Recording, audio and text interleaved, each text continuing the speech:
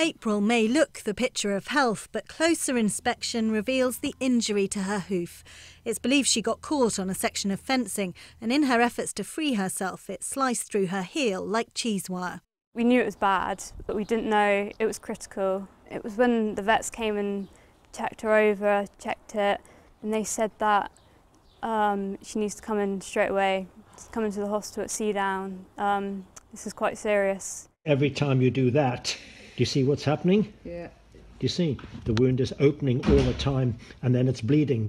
The wound was so deep that developing a deadly infection was highly likely.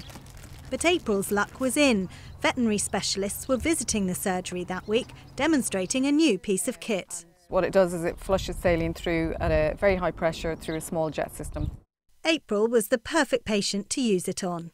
She literally stood there while we flushed out the wound. The Versajet has been used for victims of war who have severe injuries, and it's used for the same principle, basically flushing out the injury and getting rid of contamination and bacteria. I think it marked the turning point for April for the wound healing.